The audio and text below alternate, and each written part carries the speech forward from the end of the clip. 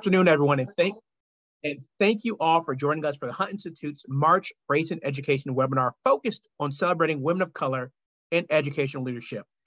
We are thrilled that you all join us. We have a great group of panelists today who will guide you through this conversation. But at the onset, it's important for you all to recognize and know a little about the Hunt Institute. The Hunt Institute is committed to having honest and open conversations about issues of race and culture that are embedded and impact all education. The Race and Ed webinar series is an opportunity for us to provide access to people and organizations from across the country and across cultures who are committed to improve educational outcomes for marginalized and underserved populations.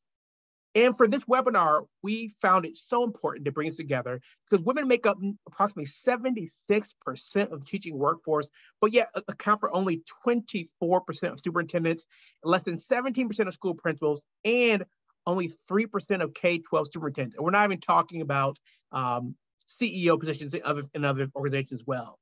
They're woefully underrepresented, and that's a major disparity that needs to get fixed as soon as possible. So why is there such a large disparity? What are the barriers that keep women out of leadership positions? And how can we celebrate and uplift women of color currently serving in leadership roles?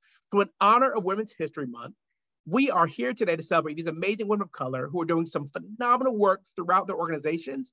And they're going to speak to you about their journeys, how they shape women, leaders of color, and how they are creating spaces for other women like themselves to enter leadership positions in an industry that is dominated by males at their levels.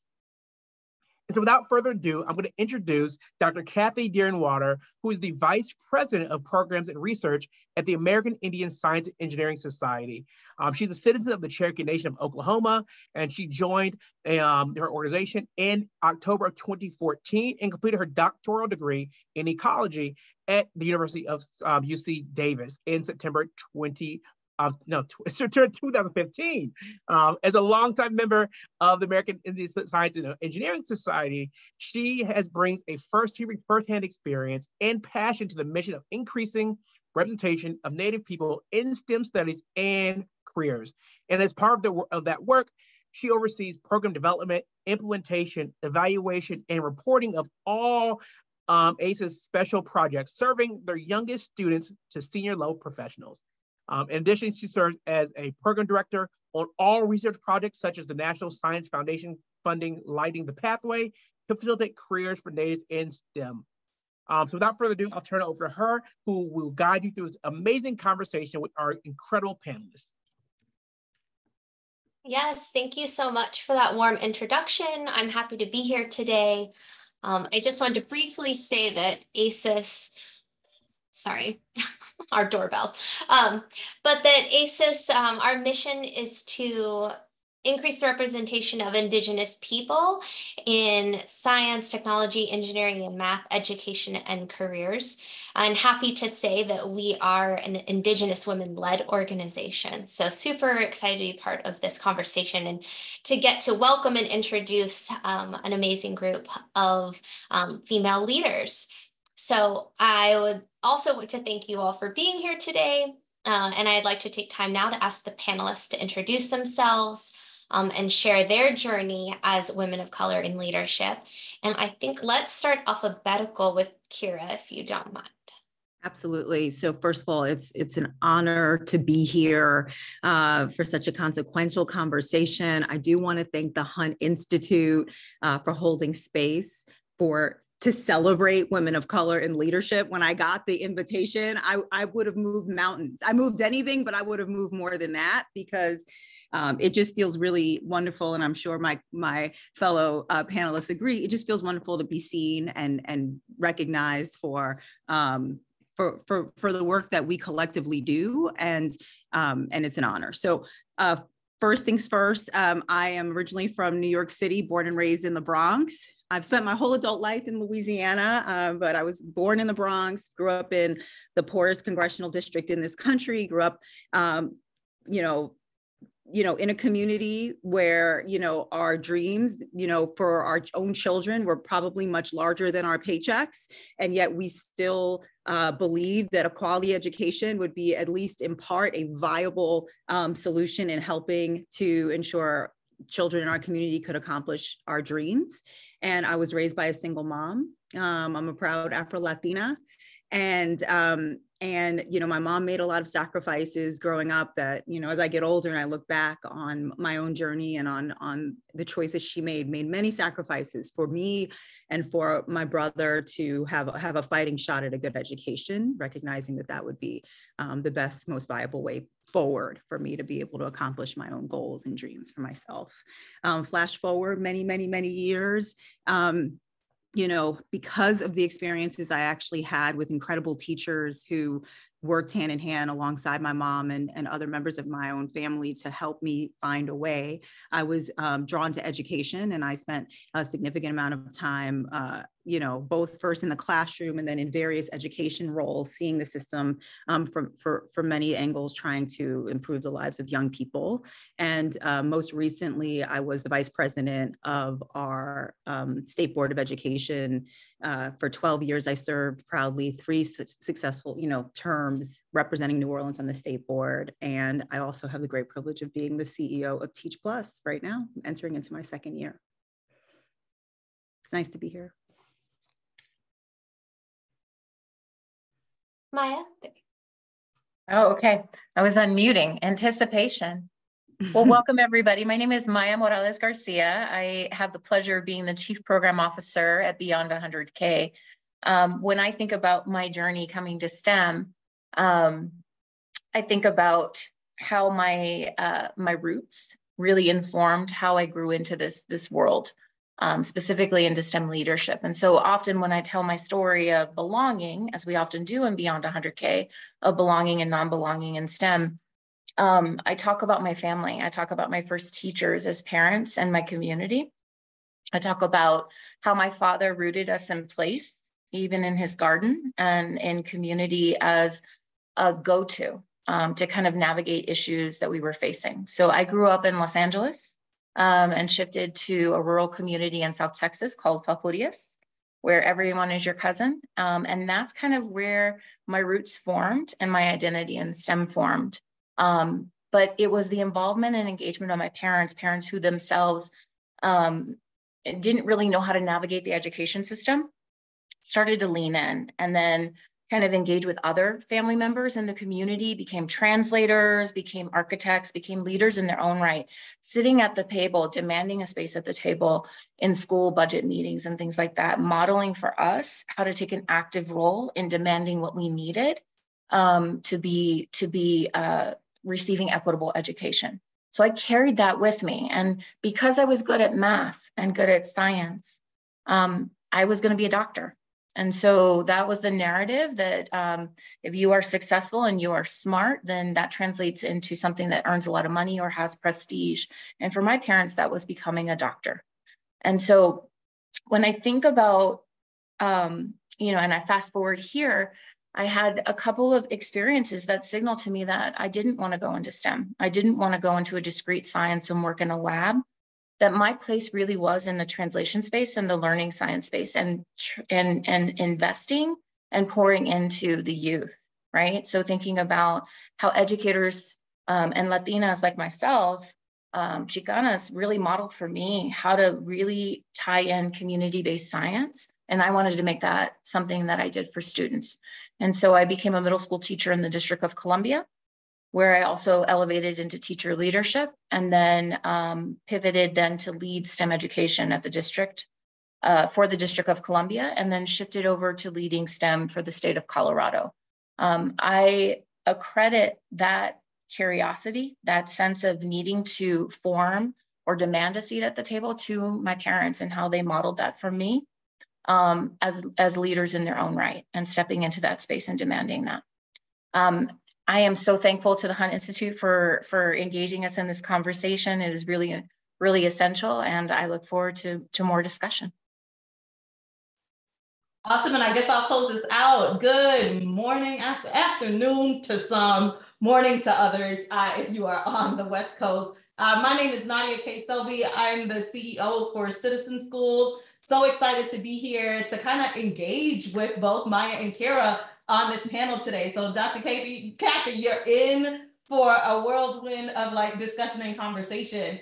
I was born in St. Vincent and the Grenadines and immigrated to America at a very young age, around 5.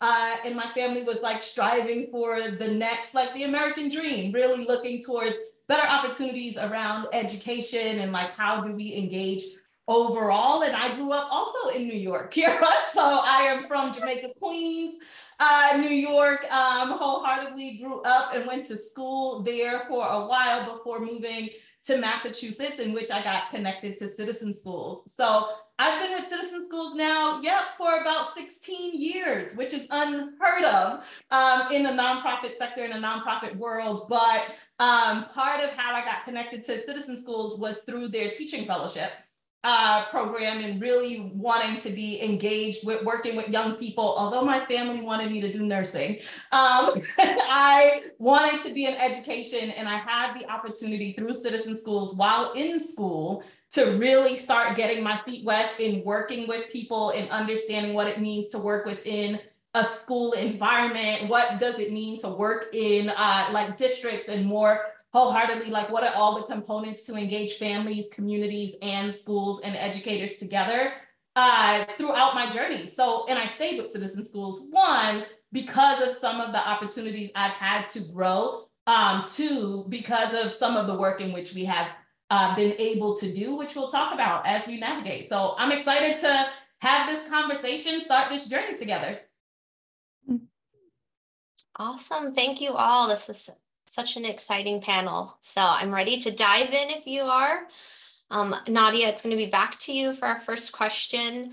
So your work at Citizen Schools is focused on empowering schools, districts, and communities to work together to create and sustain authentic, experience-based learning.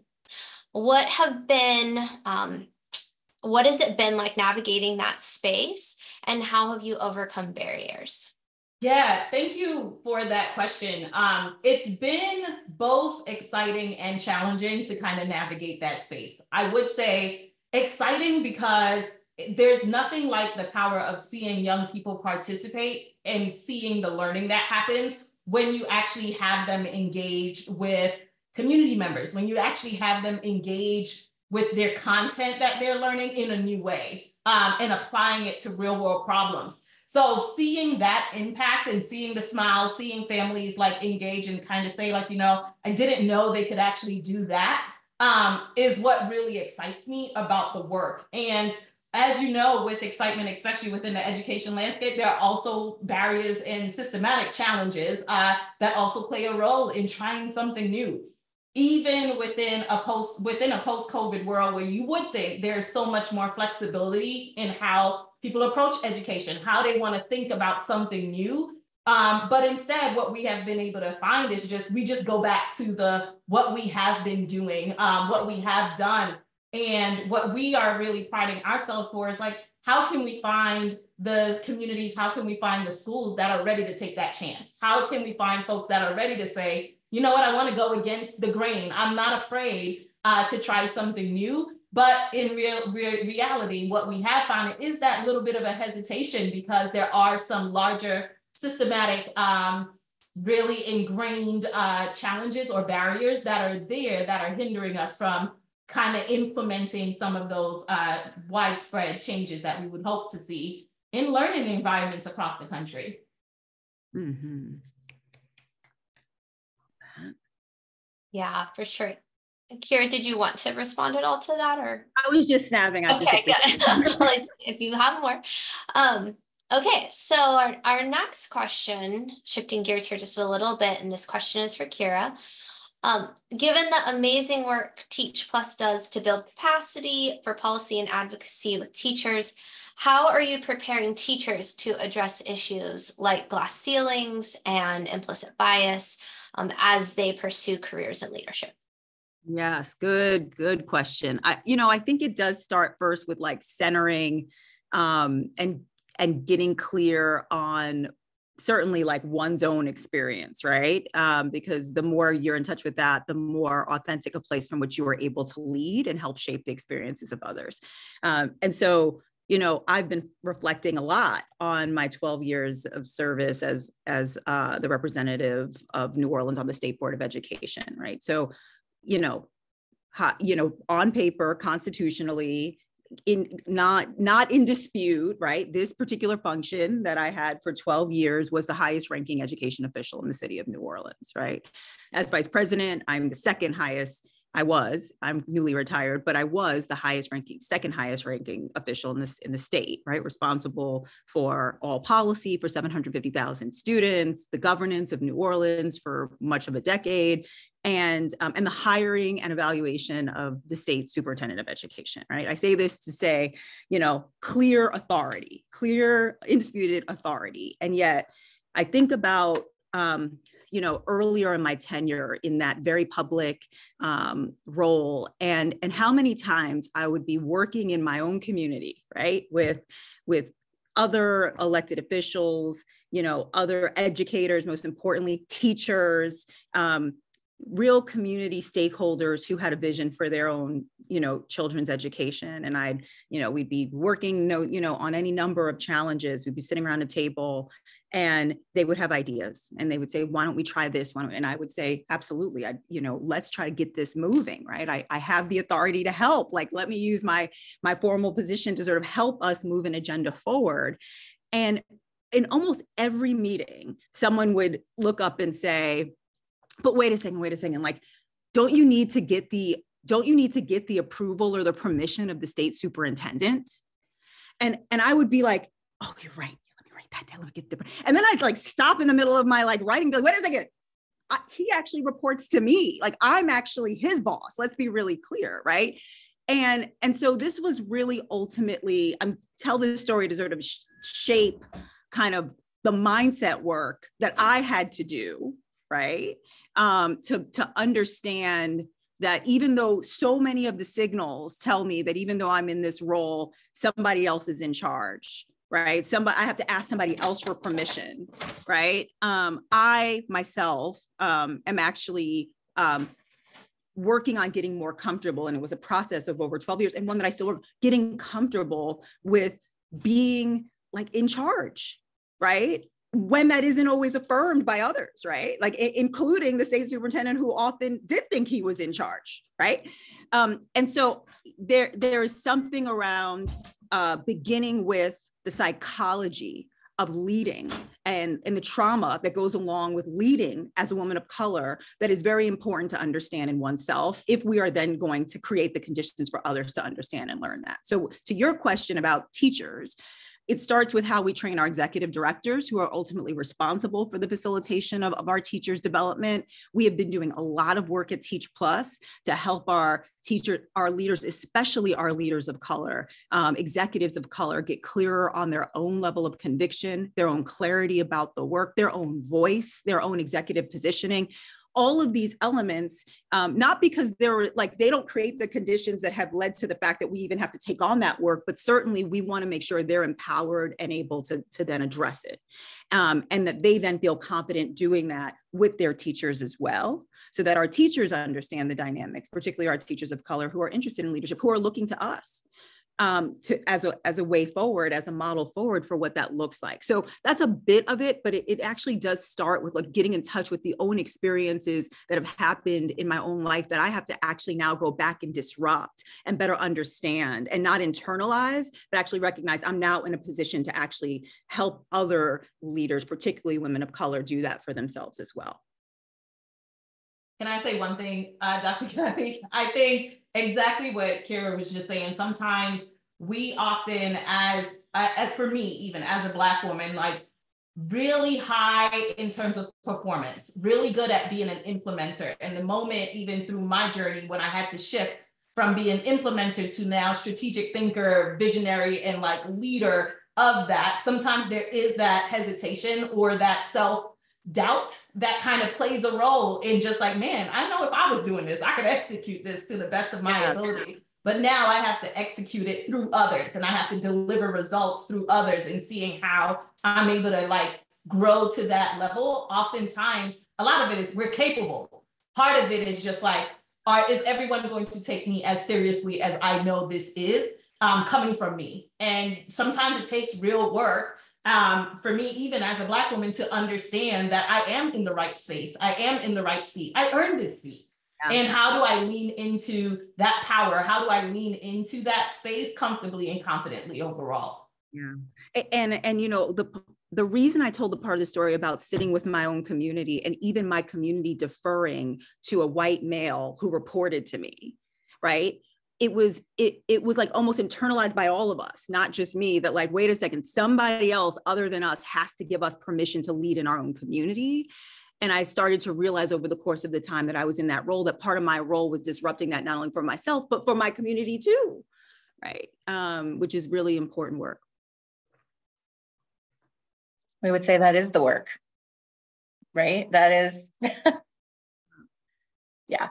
No, I'm just nodding my head because all of this really flows, I think, into the prompt that I have, Dr. Kathy, right? And almost even the work. I'd love to pop over if that's okay with you and weave in here. So at Beyond 100K, what we're leading is we're thinking about ending the STEM teacher shortage by 2043, right? And what that's going to take, and in 10 years, really thinking about the recruitment retention of STEM educators, but within that, we're not going to resolve that issue unless we attend to equity, representation, and belonging, right? And what does it take to foster a work environment of belonging for our Black, Latina, and Native educators, right? And so really leaning in with our community to tease apart some of what are the persistent challenges impacting this area, and thinking about, like, if we want students to feel emboldened and see themselves in STEM, see themselves as leaders in the community, how do we create and shape those pathways of belonging? That has to, one, start earlier than it does for most of our students. Quite frankly, a lot of students that I worked with, even in Colorado and DC, didn't get real science education until high school. They were in double black math and literacy classes, not receiving that wonderful, relevant learning experience that Nadia was referring to earlier about, like, how to empower that. And I think what we have to do is we have to interrogate the type and quality of learning experience and learning environment that our students are in, and we're trying to do that. And I think Beyond 100K is doing that. I know we're doing that with our over 170 partners. We're trying to nugget at the over 80 persistent challenges that we've started to map around these issues. And for STEM specifically, we see the STEM teacher workforce, when we think about the numbers associated with it and the discrepancies around women in STEM even entering the workforce. We see increases writ large in the number of women and women of color entering the workforce. But we see for STEM careers, they're not in those mid-wage, high-wage areas. We're in those entry-level positions. So when we actually dig into the numbers, how do we empower youth, especially our youth of color, to step into spaces where they are feeling more comfortable stepping into those mid-level, high-level often leadership positions in labs and corporations, in places where they're being asked to design and lead a team, while still addressing the biases, the stereotype threat, all of those different things that are all important to navigate when we get into higher ed and even through K-12. But like when we attend to this sense of belonging, that's really what we're leaning into as an organization, is how do we navigate, if the root is belonging, how do we ensure that happens for all students in America? And I believe that is where we start. So our partners like TechBridge Girls, some other organizations are leaning into this in really rich and intensive ways, Million Girls Moonshot, other programs to think about what is specific for young women of color. What does that experience need to look like? So we can do what Kira was talking about and invest in their leadership journey early on. So I just want to kind of do a little bit of connecting of the dots, because I think it's beautiful. We have practitioners and then we're trying to figure out how do we mobilize an army, if you will, of people to do this work more intentionally. So I'll pause there.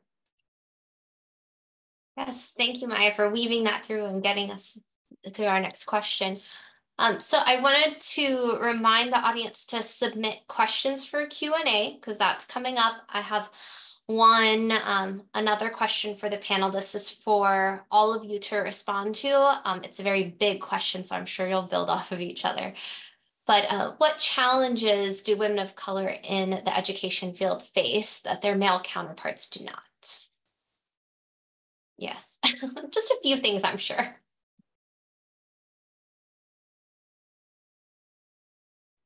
All right, you all jump in here because there's probably a list of what we actually face.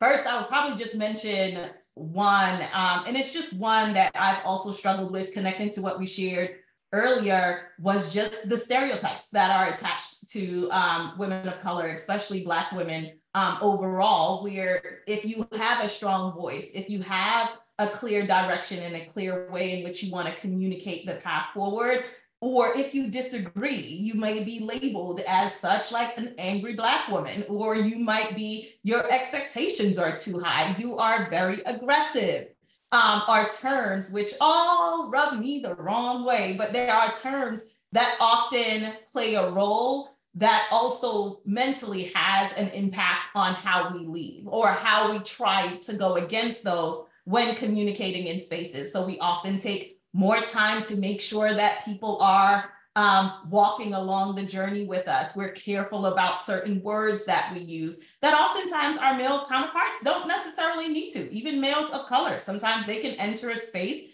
them being very clear and direct comes off as strong and comes off as like, yes, we can get behind that leader. But the minute a Black woman or a woman of color sometimes just leads in that way, it comes off a little bit different.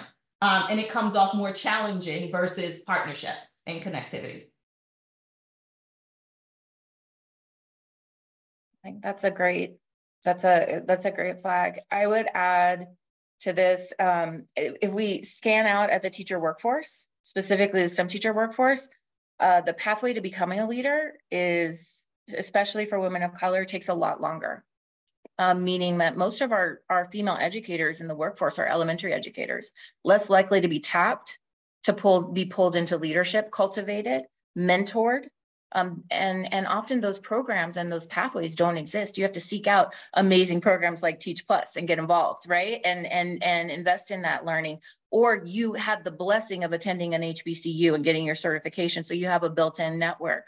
And we see that more and more we see organizations, affinity groups popping up to support the journey of our educators of color. But that early entry point, that length of time, often you see women pop and you might be teaching 20 years before someone says, you should work at the district.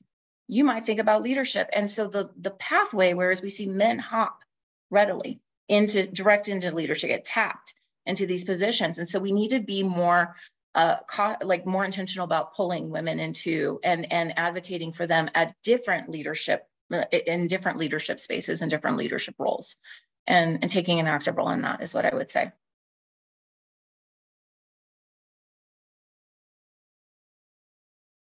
I would completely agree with these incredible reflections that have been shared. And I would add, you know, as I got further along in my own kind of leadership journey and more comfortable sharing experiences when something occurred or several things occurred where I, was having that feeling like I was crazy or, not being heard, or I'm saying something, but it's not landing. And then someone else in the room says something, the exact same thing I just said, but now all of a sudden it lands. That's a very common experience that I think many women in leadership roles experience, and as that happened at scale and I had more and more kind of responsibility and authority publicly leading, I got better at sharing my stories and sharing it in safe communities with other women of color who were also sharing theirs.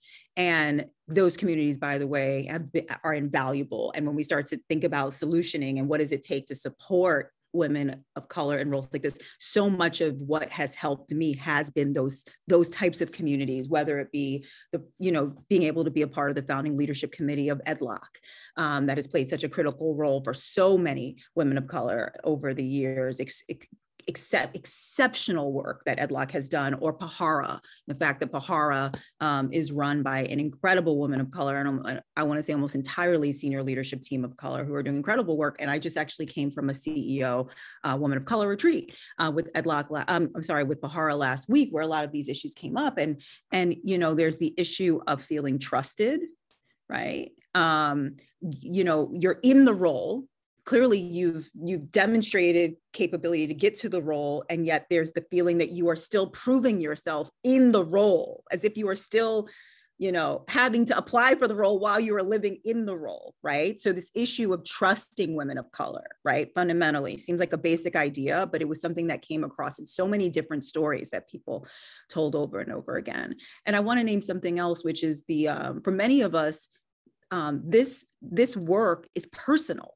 We all started with personal connections to this work, right? I understand what it's like for my mother to not have a good school to send me to, right?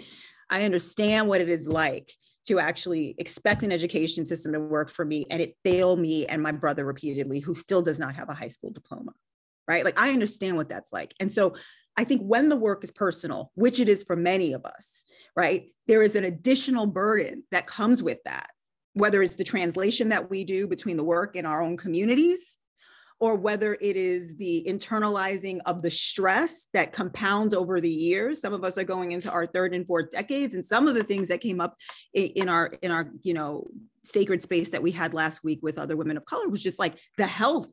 What does this do over time to our health, our own well-being, our own sustainability? Women of color already have different levels of mortality rates, health, every measure, right? We are already challenged outside of education. All of that plays into our work in education as well.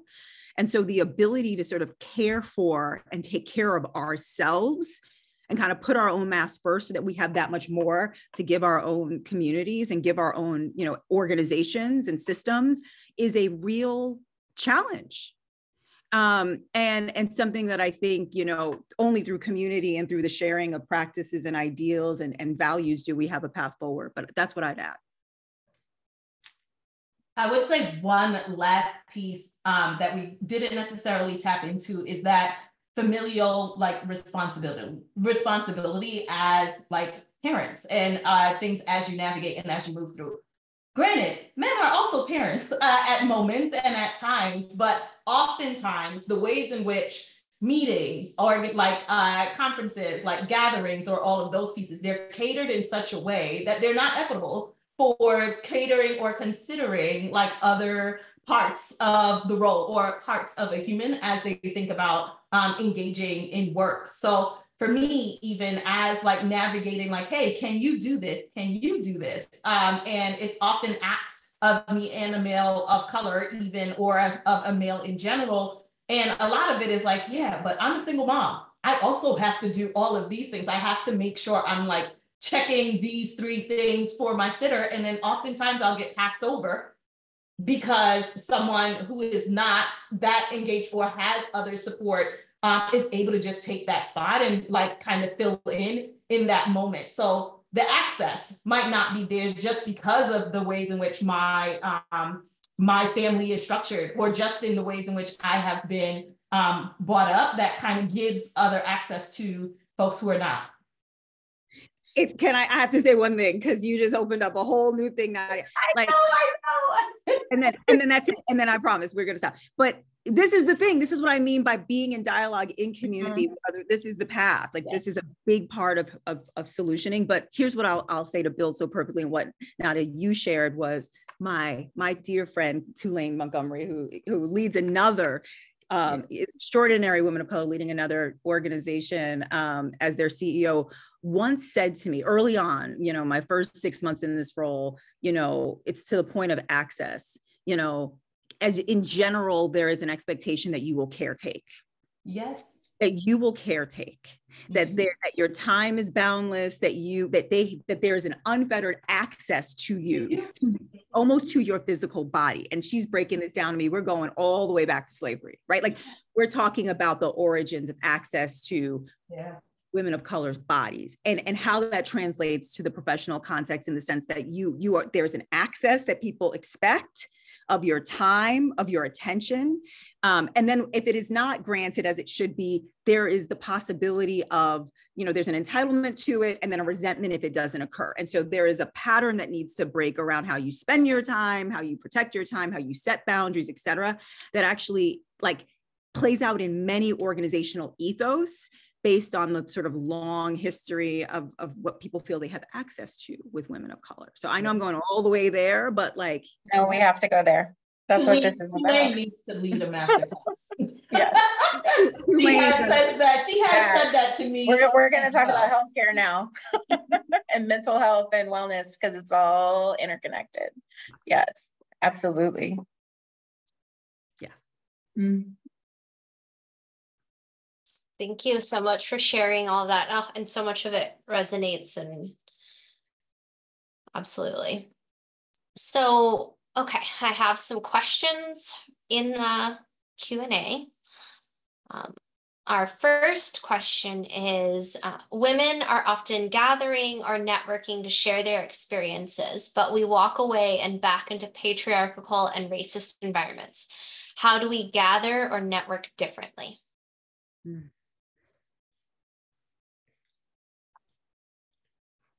I spoke a bit to. I know, that's how I was like, Maya, you want to go first and then we'll fill in.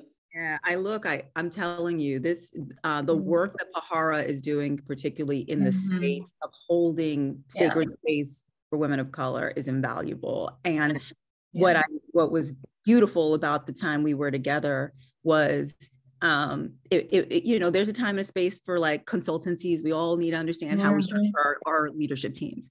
But like what we really needed was to be in community. We danced together and we read poetry together, and we understood what was most true for each other at the soul level. And that, from that place, in the building of community and trust in that way, I now left with like 20 other contacts, relationships, people in my network I can now call upon to carry the work forward in a collaborative way. And I just think, in part, maybe there's a suite of solutions we need, but in part, I do genuinely believe there's something powerful about the collective sharing of experiences. And a big part of that experience was about the sharing of our stories, right? Not just the burden parts, but the joyful parts. Like, there's a lot of joy exists in this work. That's why we're still here. Yes. But there's something in the collective community and the wisdom that I am convinced is a very important part of the solution. Yeah. I would just double down on that. I mean, obviously I work for an organization that supports a network. So we truly believe in what you're saying, but I think the power and what's important is me as a leader, as a woman of color, holding that sacred space to be in community with others is something that can be difficult to find. That's the only way I got through college. That's the only reason I got a STEM degree, is because I had La Unidad, which was a coalition of Latina women in STEM that were like, I had a big sister. I had all of these different that connected and understood where I was coming from, understood that I needed sun to thrive in Massachusetts, right? Like all of these things that play into our ability to thrive in leadership, or to move past some of those, work through the trauma even that we were facing, and then celebrate together. That takes that sacred space. And so I think exactly what you said, we need more of that, in addition to other things like pay equity. But I'll hand it over to Nadia. Drop that in there. Pay equity is there as well. One thing that I would say, and I see this question come from Kendra, there's one thing for people of color, women of color, Black women, to get together and talk. There's another thing to move from that conversation and stay connected. Yeah. Because sometimes we go right back into just doing the work and lose all of the connections because we're so ingrained and passionate about what we are doing and what we're engaging in. But what we do lose in being so narrow-minded at moments when we get back out of those opportunities is we lose. It's like we're waiting until we go back into doing the same cycle, doing the same exact thing, and we're actually not bettering ourselves. We're not getting out of we're not understanding different ways to navigate challenges. So I kid you not, I have a set of CEOs across who are women of color, who are leading organizations, that I will call and be like, hey, I'm dealing with this. Like, this is the situation. I have a board meeting tomorrow. Here is my rundown, because I am using that network, but I had to learn to actually lean on it. So I'm in spaces, I'm a part of EdLock as well. And like within spaces, we're sharing ideas, we're doing thought leadership in the live moment while we're together. But oftentimes we don't pick back up the phone after that. We don't offer that dual, I can help and you can help opportunity to kind of go back and forth with each other in order for us both to grow. So to think that both Kira and I, who have never met That's right. each other, know Tulane as like a major CEO of another, it's because we're all Black women leading organizations. So there's not so many of us. So we kind of, when we meet, we want to stay connected or want to stay engaged, but it's up to us to also not let the work squish us. Because we do get, and that burns us out. We get burnt out and we don't use our networks to help us like dismantle some of that. I agree.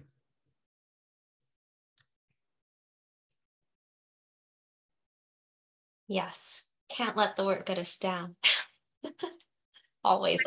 It's like, it's not just down, it's like what I hear and what you're saying is the intentional cultivation of community, of investing is a part of the work, Maya. And you said that is part of the work. And yet, it's like you almost have to shift your mindset, because you could think that that's like luxurious when you get back to it, right? So here I was for 3 days at Lone Rock, in the middle of the woods with all of these beautiful women of color singing, dancing, and, plotting the future. And then I'm coming back into like mounds and mounds of legit work, and I'm feeling crazy guilty and stressed. Like I'm guilty that I took those days off, right? That I'm stressed that like, oh my gosh, I've got to dig out of my inbox. I'm late on this deadline. And so it's very easy to actually then turn that part of yourself off and get back to it. But the call that I hear so clearly, Nadia, and what you're saying is like that's part of the perpetuation of like the challenge that we have to disrupt. And I think that's real. It's hard. Absolutely. I was gonna say, where's the time to do that? You have to be intentional about it. Yeah. Yeah. Mm-hmm. Okay, so another question, and I love questions like this because we often talk about barriers. So the question is, what does thriving in leadership mean to you? Mm-hmm.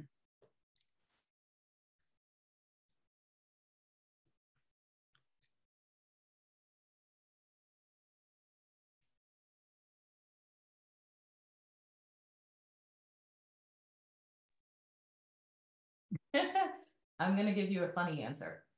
Thriving in leadership means to me that I can really be engaged, tapped into work, really getting, really going out, doing what I have to do for my actual position.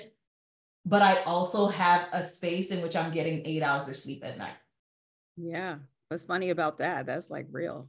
That's it. Like, that's when I know, like, I am really thriving in my work. Things are getting done, but I have that balance of career and life. Like I'm able to breathe when really doing hard, dynamic work out into the field. I feel like that should be the normal. But that's a good answer. I was thinking about finding flow.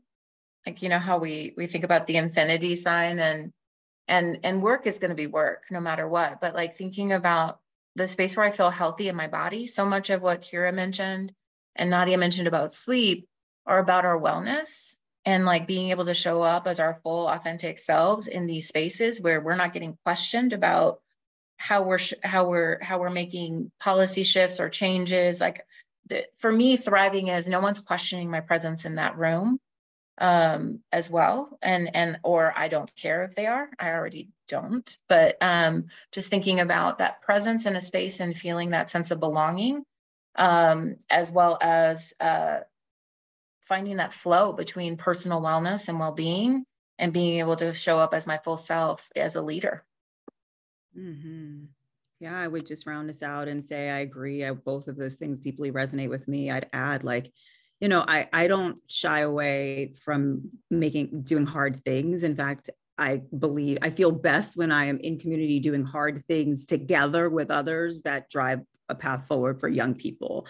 And I think that like at my best, or when I would feel most alive or fulfilled, I'd be able to do that without like fear, without the fear of getting it wrong, or the fear of not looking good, or the fear, you know, all of the like more cosmetic components that come from, you know, that sort of exist that sort of get in the way of like the most authentic level of the work.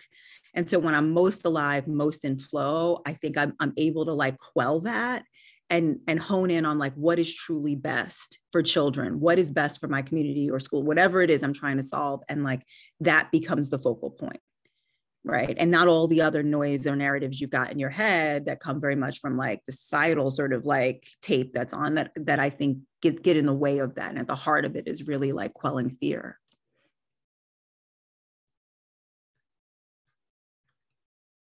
Yeah, thank you. Okay, so there's a question in the chat around resources like books, podcasts for women of color navigating leadership that may not have access to a similar community. So I think talking about the community you have access to that you've shared, but are there other resources when that is not as available? So if we want to respond to that, if you could give a quick response, but I also think we could use the chat or the answer function in the Q&A too, because I'm sure people will want to have it written down to reference. Do we want to respond, or do you want to put just answers to that?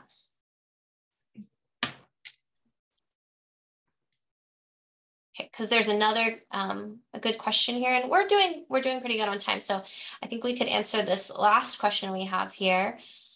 And it is, courage and fearlessness have always been important for women of color to make good trouble and good change. Can you talk a bit about courage and fearlessness and their roles in your growth and leadership over time? So courage and fearlessness.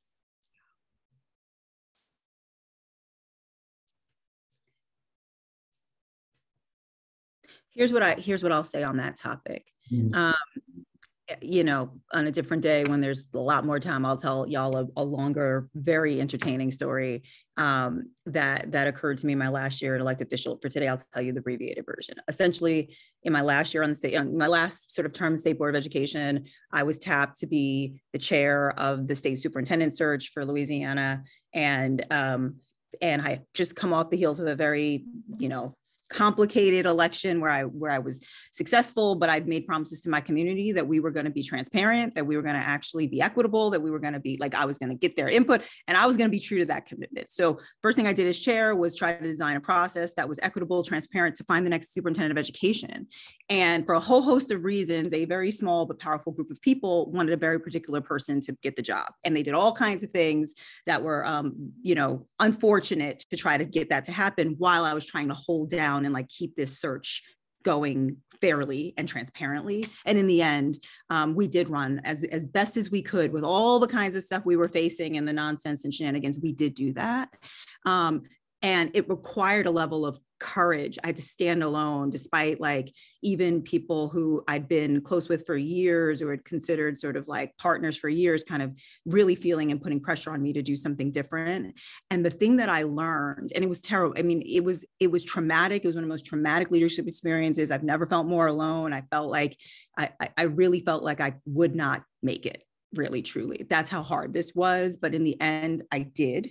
And what I learned in that experience that was so transformative is that when you step out on faith with courage, it is often met with people who will meet you with courage. So what happened was all the people who sort of, I was so afraid of upsetting, who I did upset, who basically canceled me, like they shed away. And in its place were this new group of like coalition, many people of color and others who saw me act in a way that was courageous and said, I am going to step out on faith with you. And out of that, a new coalition was born. one that was actually aligned and focused on shared values. And like, that was the most surprising thing to me that I didn't expect. I thought I'd be alone. I was ready to be alone because I was doing something courageous and I was going to live by my values and be true to my community no matter what. But the fact that like that was met by others who said, like, I see you and I'm stepping out on day 2, courage will be met with courage. And that's what I learned. And I think the other key part about that was that when you know your values and you attune to them and that part about integrity, if you're doing your work with integrity and in connection with your values, then that happens. I think my addition would be, and this is something I carried with me from my parents, is that if there's not a seat at the table, then you need to make one for yourself. And so I walked into rooms where I was not supposed to be, and planted myself in situations where a first-year teacher should not have been, right? Or in quotes, I walked into a congressional hearing where I was the only woman in the room, much less woman of color, and talked about STEM education and brought it up in a room full of business leaders. So I think the other thing is, like, when you're doing what inherently you believe and in your soul to be what's right for children and what's right and aligned with your values, then that courage becomes a little bit easier to bear. And then having people to do it with and building that community is the other essential piece.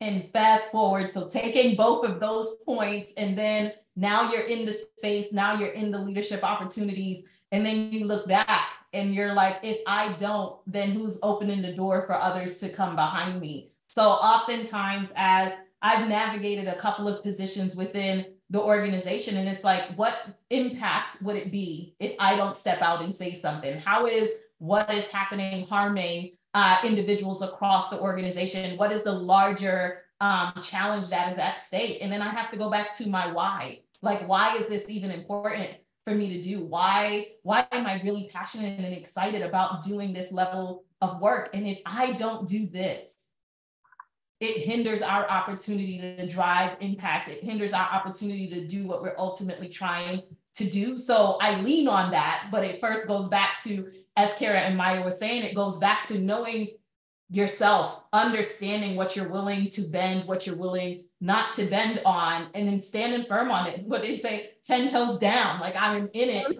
right now, but it takes you a while to get there. But the goal is, when you're there, you got to look back and make sure you're opening the doors for others to also share their thoughts, and you're not closing it to other mindsets. So people, regardless of if you take the implementation or not, people should always feel comfortable and confident enough within your organization, within your space, to share their thoughts in a way that doesn't get ridiculed.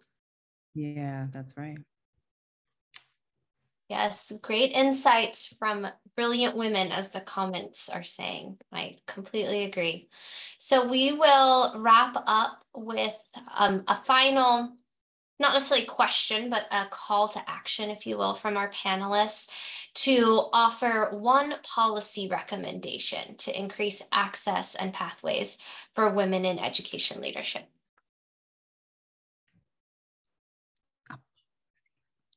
Just one? Sorry, I would name, I really just want to highlight, I think we need to, on a larger scale, adapt. I hate to kind of use this terminology because it's so cliche right now, but adapt DEIB policies to promote change and culture in all levels within the school space. So there is an opportunity of like access, belief, belonging that plays a role, but when we can't make change if there's larger policies not adopted to the ways in which we do work. So I would love if the schools and districts and partners that I tap into are really fundamentally trying to learn ways in which to create systems and approaches to bring women of color into leadership positions, but it takes really recognizing you may have a challenge overall by doing some really hard work. Yeah, I agree. I think I wouldn't add, I would say, you know, a lot of our work at Teach Plus is about developing policy that helps to diversify the teaching profession, right? And the same, and there's policy level work at every level to sort of keep that pipeline all the way up to the most senior roles that are necessary. And I just think policies that continue to sort of open the door for more representation, for more voice, for more leaders of color, women of color to have voices is invaluable. To have significant roles is just invaluable. And so I'd advocate for those policies, and I know Teach Plus does. I would just double down on that. I think specifically, like when we do what the wisdom of Nadia shared, we can attend to pay equity in a real way. But I think we also need to push beyond the education sector and think about policies that impact mental health and wellness for women of color as well. And so I would be remiss if I didn't bring up the attack on women in health policy and how so much of that stress we hold or those barriers we elevated have to do with our well-being. And so I would add on to the DEI culture inherent attendance to our public health policy and our health system as well. Yes, absolutely. Well, thank you so much. It was a pleasure to be part of this panel. I'm going to turn it over to Jarvis for closing remarks. Thank you all so much. I'm immensely grateful just for all your incredible wisdom that you shared today, and just so humbled just to be in the space with you all virtually. So thank you so much. So our participants, thank you all so much as well. And certainly join me in thanking our panelists who are just incredible.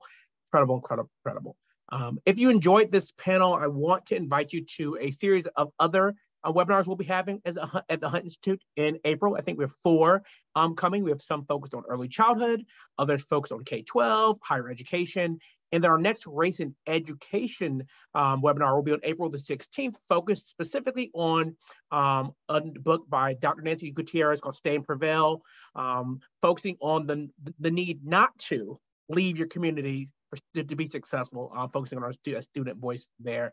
So stay tuned. We will be sending out key takeaways as well as a recording of this incredible panel here today in the coming weeks. So stay tuned for that email as well. Again, thank you all so much. Panelists, again, thank you so much. I'll certainly be reaching out to each and every one of you to personally thank you all. Thank you so much. Have a great afternoon. Bye, all. Thank you. Have a good one. Bye-bye. Thank you.